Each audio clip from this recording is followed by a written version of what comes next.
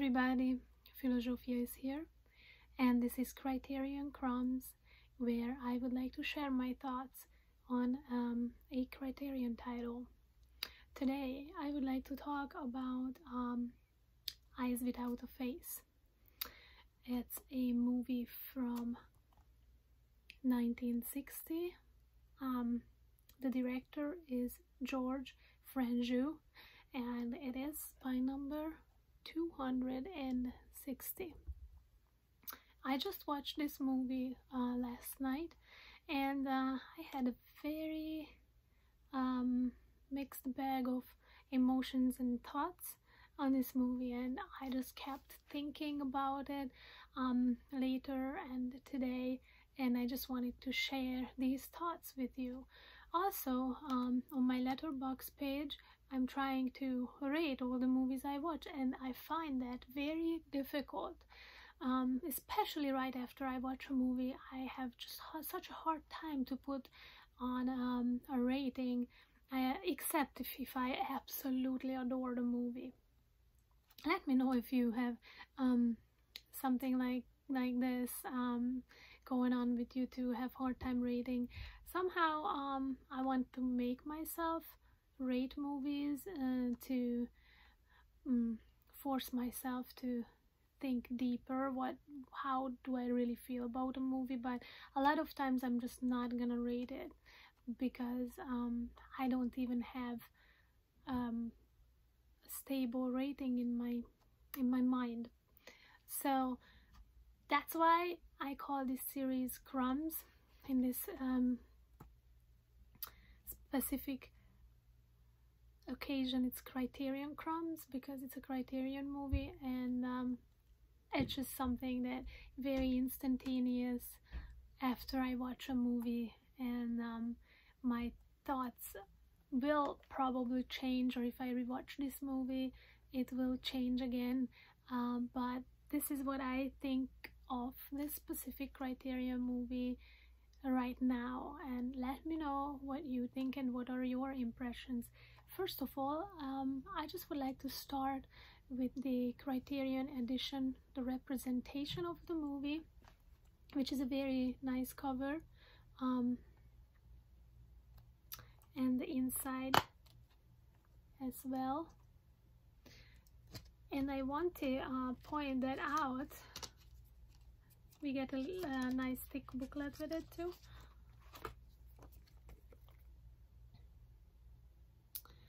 So if you look at the aesthetics of this edition and the booklet, this is a very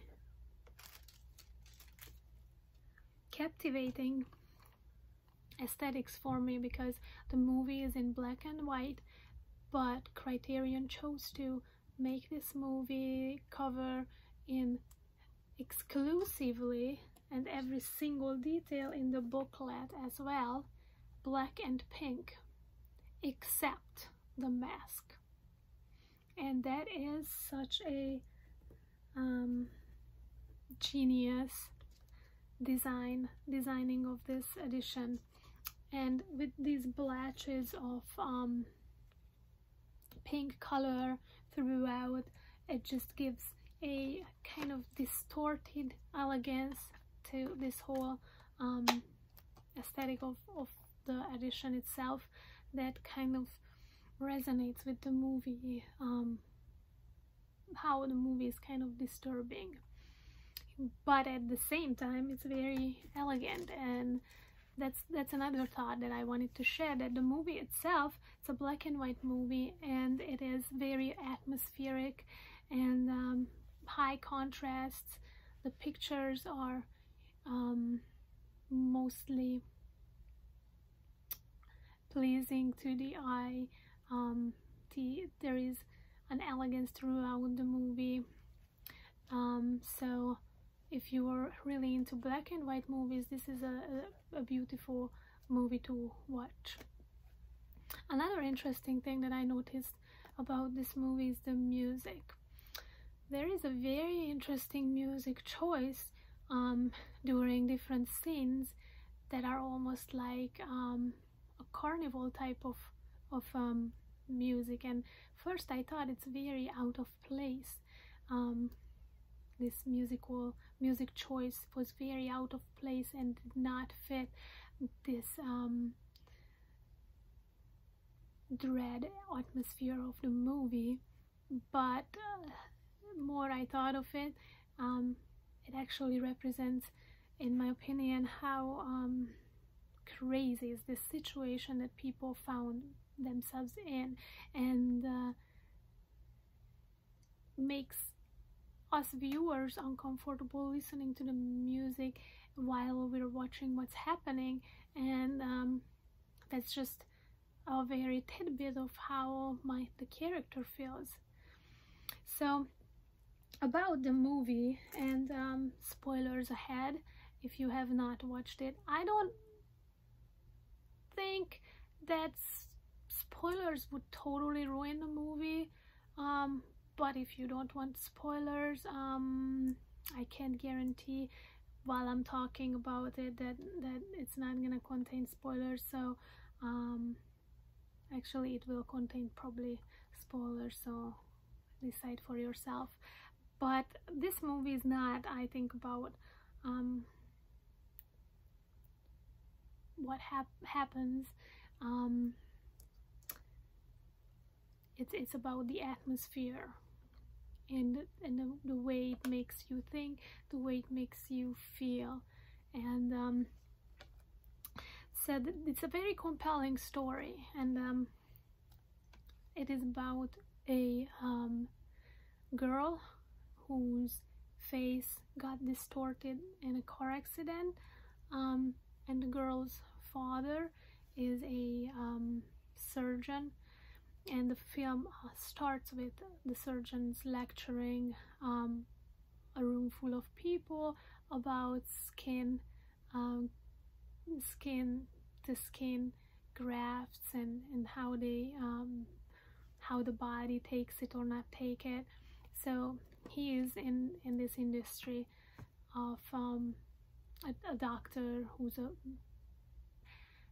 I'm not sure if he's actually a plastic surgeon. I don't think so, because later on in the movie he sees even mental patients, or there is a boy who we don't really know what is wrong with this boy, but it's clearly nothing that has to do with his skin. And it seems to the movie partially takes place in this hospital where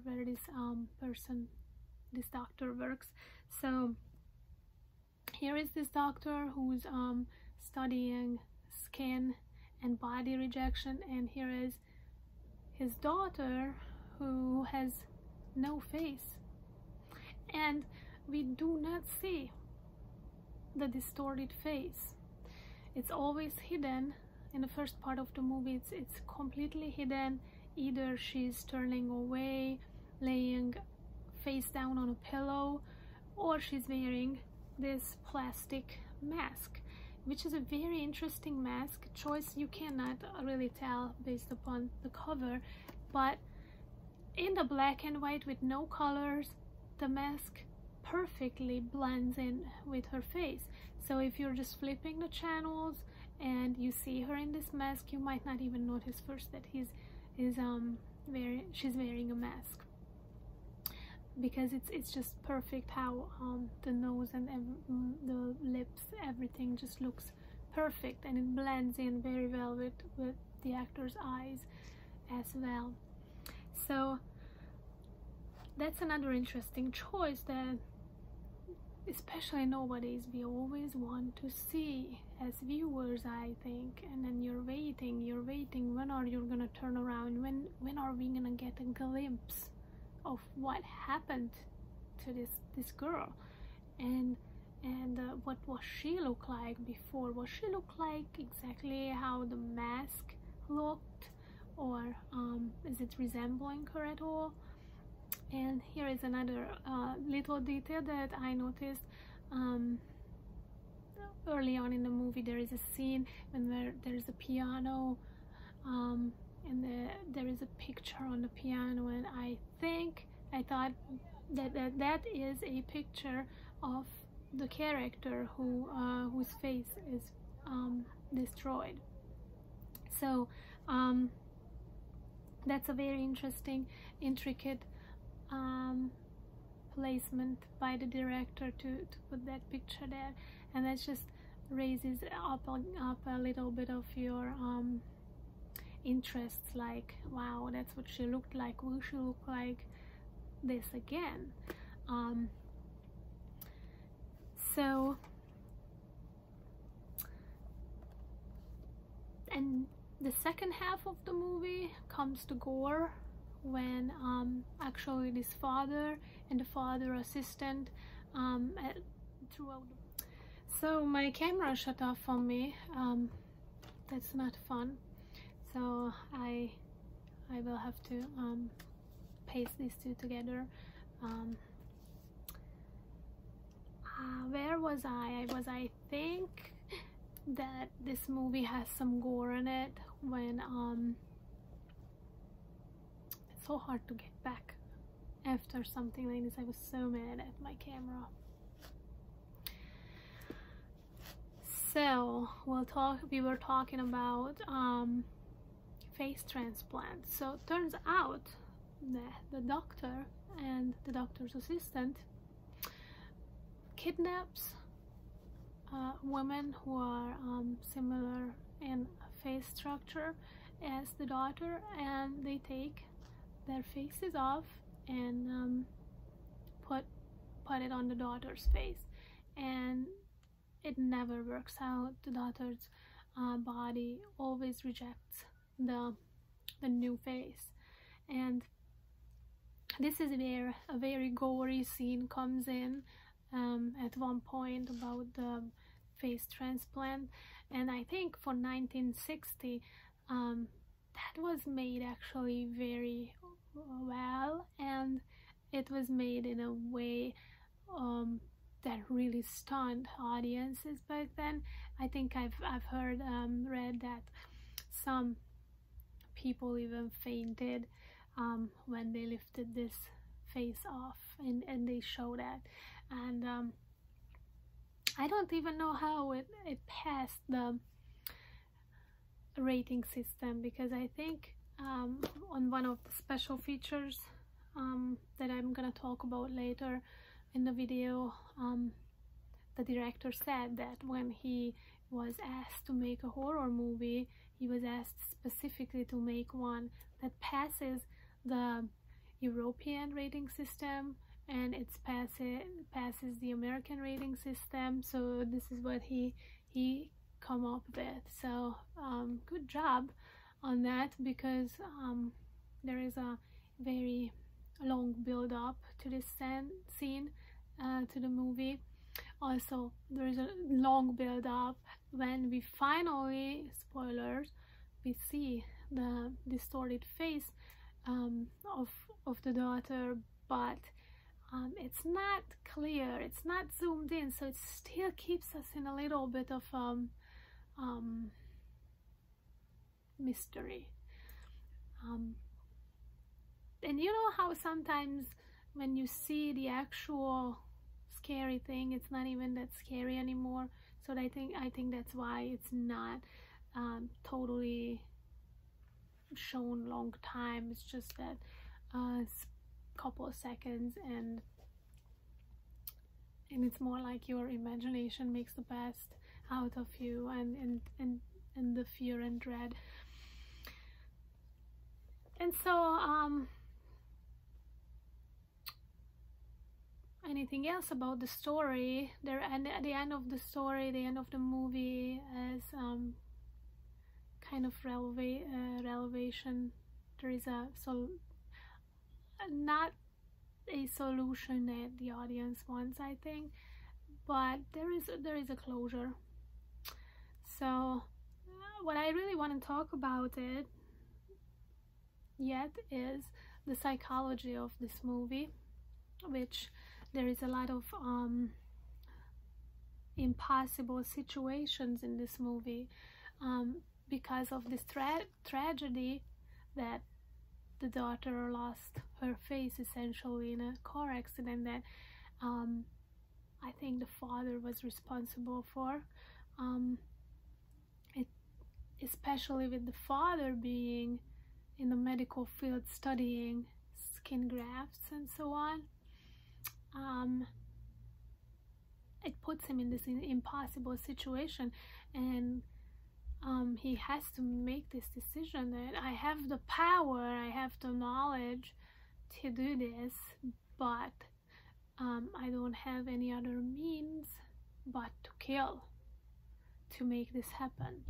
And we learn in the movie that he already did this with his assistant, so he has experience and he knows he can do it.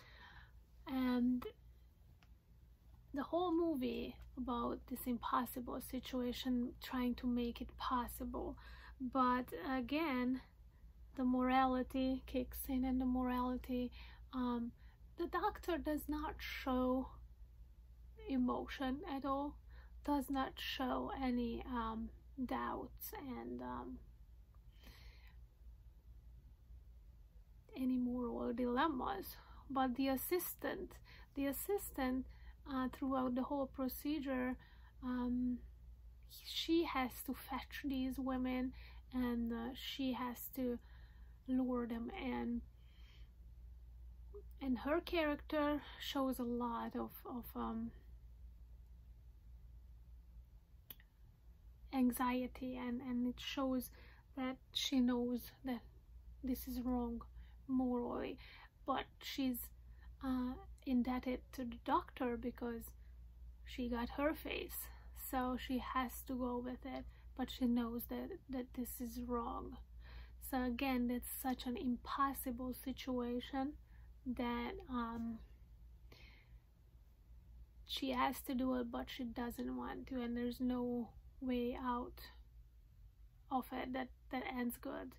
And again, on the doctor's side, there is this, again and again, he's failing. He already succeeded with the assistant's face, but with his daughter's face, he keeps failing and failing and failing, and he has to kill more women. And when finally it seems like that one of the face worked out, it starts to rot off of the daughter's face.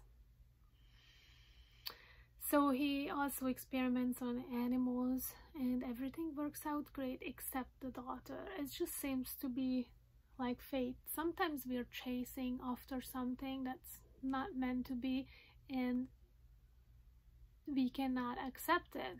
And no matter how hard we want something and it's not happening, we still go after. And I think that's what the doctor faces as the character. And again, in the hope in the hopelessness, it worked once, but it's not working on his own daughter. So I think these are just my fast thoughts, just thought crumbs of this movie itself. Let me know what you think of this movie, and honestly, as I said, I don't know what to rate this movie because I like the psychology behind it.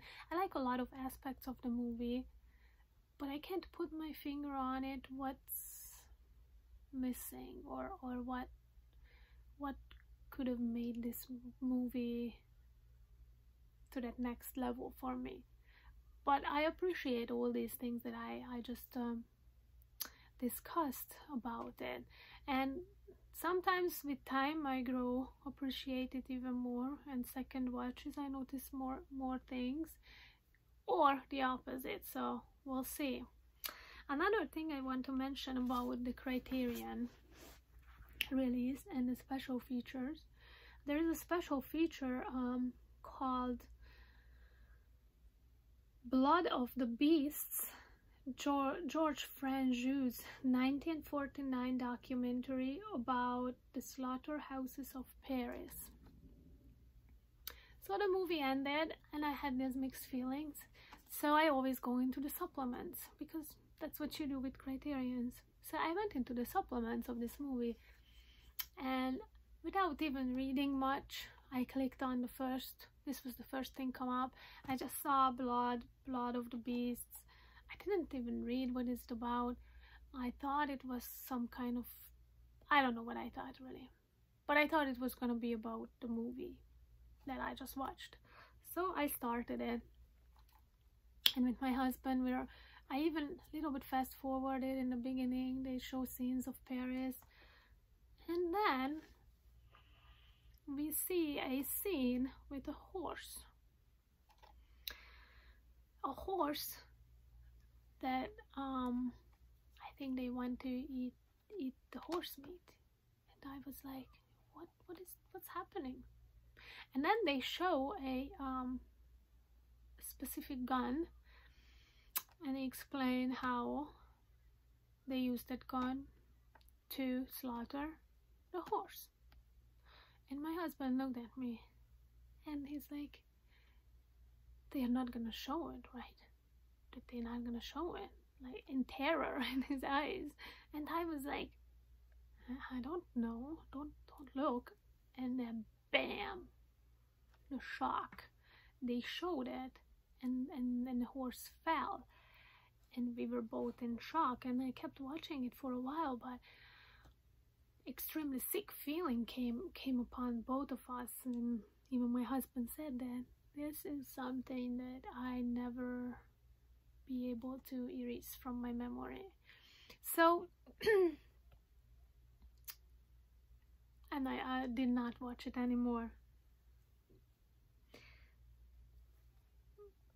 I'm not sure why they put this specific special features on this Blu-ray, but I can tell you it was sickening, and this experience made the whole movie watching experience a little bit less, because it caused us such uncomfortable, especially the reality. This was a documentary, and didn't have to do anything with the movie. So beware, and don't watch this documentary unless you want to, because it's really graphic. Let me know what you think. What do you think? Why did they put this documentary on this Criterion? I wish they would have put something more of an analysis or something else. I wish I would have not seen that also. So that's it for my thoughts on George Franju's Eyes Without a Face Criterion Collection edition. Let me know if you've seen this movie, and how do you like it? What are your feelings towards this movie? And I hope you're enjoying movies every single day, and until next time, bye.